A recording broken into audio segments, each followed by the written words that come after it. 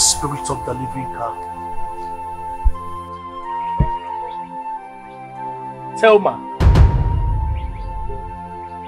Thelma Johnson. Do you know me from anywhere? Well, I don't know you. But as I was coming towards you, the Spirit of God opened my eyes and I could see some things about you. I can see in the Spirit that for some months now, you have been passing through a lot of disappointments. Yes. How did you know, and who are you? Well, I am Prophet Silas, the prophet of truth and justice. You're a caterer, right? Yes, sir.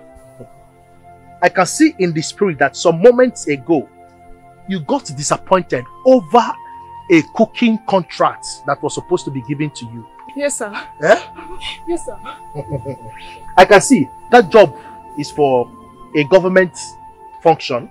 Yes. You discussed with the event planner and he agreed to give you the job. Yes. And he was supposed to give you advance today. Yes, yes, sir. Only for him to tell you that another person has taken over the job. Yes, sir. Eh? And it is not just this one. You have been experiencing series of disappointments. Yes, sir. Can I shock you?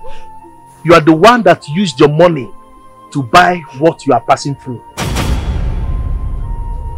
How? How do you mean? You know, there are some things that people don't understand.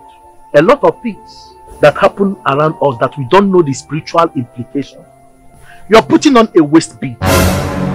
Yes. Yeah? Yes, I am. And you bought that waist bead some months ago from a waist bead vendor passing along your street. Yes. Yes, sir. Eh? Yes. And you don't even know the mystery behind the bead.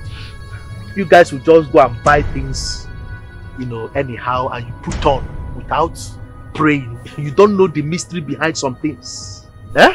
You don't know the power behind a whole lot of things that they sell in the market. Can I shock you? That bead you are wearing is responsible for your disappointments. And as long as you keep wearing this bead, you keep suffering from near success syndrome. Jesus. Jesus. Jesus. Jesus. Now let me shock you. That man that sold that bead to you uses spell on them. And anybody that buys a bead from him, things don't work well for that person.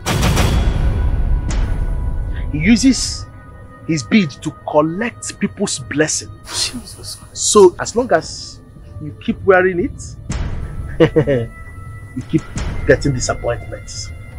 And not just him, a lot of people, they use spell on their beads. And people just go to the market, they buy. They don't know what is behind it. They don't know the spiritual impartation that have been done on them. They just go and wear.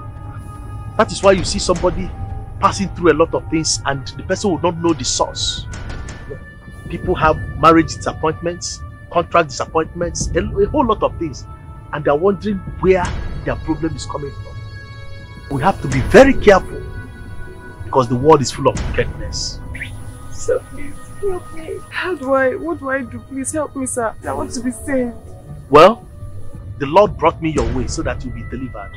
As long as you have removed the bead, I'm going to pray for you and destroy every spell that is following you.